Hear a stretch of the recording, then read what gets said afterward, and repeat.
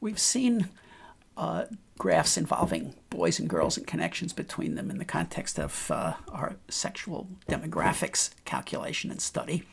A similar problem comes up in terms of what are called stable matching, which is, again, the issue of matching up boys and girls in a special way according to some constraints. It turns out to have a lot of applications, which we'll discuss toward the end. Let's just look at what the problem is. The setup is that there's some number of boys, in this case 5, 1 through 5, and an equal number of girls labeled A through E, and each of the boys has a ranking of the girls, different rankings because different boys have different preferences, and likewise the girls have rankings of the boys. Different girls have different preferences. So here girl A likes boy 3 best and boy 5 second best, and boy 1 likes girl C best and girl D least. So the problem basically is that we want to get all the boys married to all the girls. We want to form 5 monogamous bisexual marriages, a boy and a girl. And we'd like, in some vague way, to acknowledge these preferences and satisfy as many as we can. I'll be more specific about that in a minute, but let's just play with that idea of trying to accommodate people's preferences.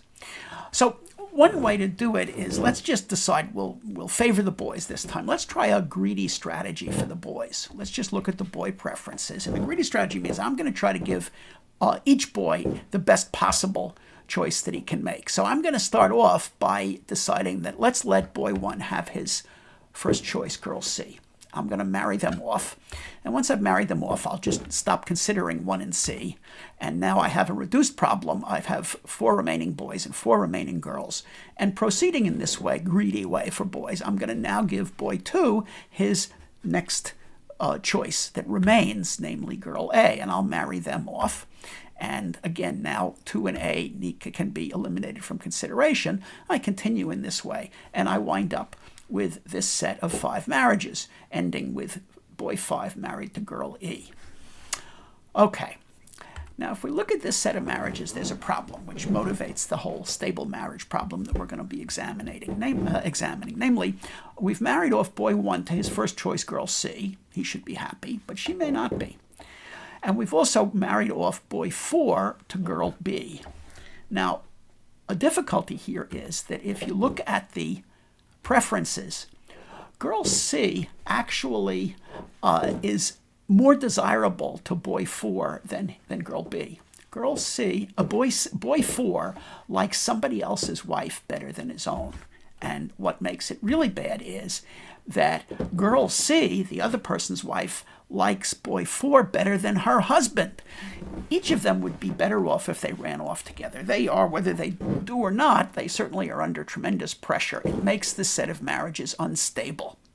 So they're called a rogue couple. When you have in a set of marriages a boy and a girl who prefer each other over their current spouses, they are said to be a rogue couple and a source of instability. So the stable marriage problem is, let's see if we can get everybody married off and have no rogue couples. It'll be a stable set of marriages. Now, people may not be happy, but it doesn't matter because they'll never find anybody else that is unhappy in the same way that would be willing to run off with them and make them happier. So it's stable. And it turns out that there always is a way to find a stable set of marriages. Couple of ways. But why don't we just play with the idea? Here is a display of those preferences again, and you can stop the video and fiddle with a piece of paper and see if you can come up with a stable set of marriages between the boys and the girls. We used to do this in class in real time. We would give 5 different boys a chart of preferences of girls, and we'd give the 5 different girls a chart of preferences of boys. They were not supposed to tell each other what their preferences were, but the girls were supposed to be interviewing the boys and the boys interviewing the girls simultaneously and in parallel, and try to agree to get married and see whether the set of marriages that they wound up with were stable. Most of the time they actually did wind up with a stable set of marriages, but not always. Just an amusing exercise. And it does illustrate something about the fact that the procedures that we're going to be going through to find stable marriages work very nicely if you choose to do them in parallel. Anyway, there are, it turns out, two sets of stable marriages that we can find in this particular set of preferences. The simplest one to understand is all the girls get their first choice. It so happens, if you look at that chart, all of the girls have different first choice boys. If we simply give them their first choice, no girl is going to be tempted to be part of a rogue couple because she's got her first choice. It's absolutely stable. But of course, that's a very special circumstance. It would be unusual that all the girls' first choices were different, or likewise, it would be unusual if all the boys' first choices were different. But if they were, then you instantly get a stable set of marriages. There's another stable set that's not quite so obvious, and you can check that all of these pairs have no instability. There's no rogue couples in here when I marry 5 to A and 1 to E. This is a so-called boy optimal set of marriages. It turns out that in this set of marriages, every boy gets the best possible spouse that he could possibly get in any set of stable marriages. There's no set of stable marriages in which boy 5 gets a more desirable girl than A. There's no set of stable marriages in which boy 1 gets a girl that's more desirable to him than girl E. The sad news is that it's simultaneously pessimal for the girls. That is, each girl is getting their worst possible spouse among all sets of stable marriages. We'll examine that further in a minute. But let me just point out that this is more than a puzzle. I mean, it's fun, and it's a nice puzzle, but it's more than a puzzle, because the original case where it was studied, or published first, was in a paper by Gale and Shapley in 1962. You may remember the name David Gale from the subset game that we played early in the term when we were practicing with set relations.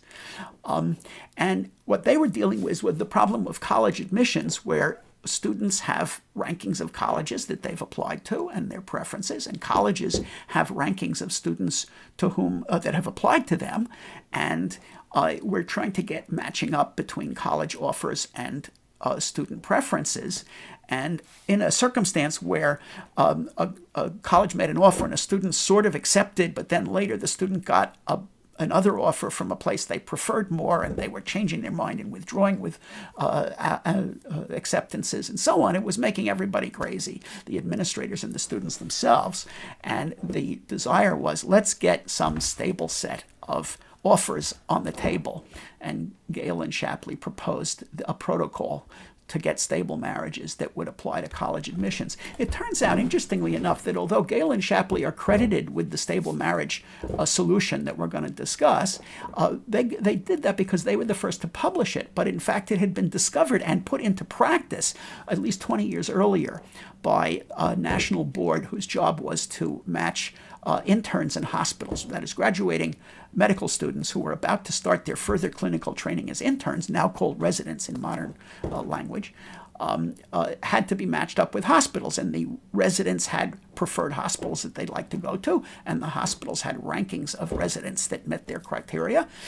And again, the issue was, how do you assign residents to hospitals in a stable way? Before they had discovered this stability algorithm, it was a mess. Again, there's a wonderful story in the book by Gusfield and Irving that is an entire book about the stable marriage problem, published by MIT Press, I think in '89. And as a matter of fact, I was the editor of the series in which it appears. This stable marriage problem turns out to have a lot of structure. And they describe a wonderful anecdote in their preface about the problems that were happening between the hospitals and the residents, and the measures that were taken to try to achieve stability before they discovered this algorithm. Another genuine computer science application is one that was described by Tom Layton, who was a co-author of the text and now the CEO of Akamai, an internet infrastructure plumbing company that has some large number of servers, I think 65,000 servers in 2010 around the world.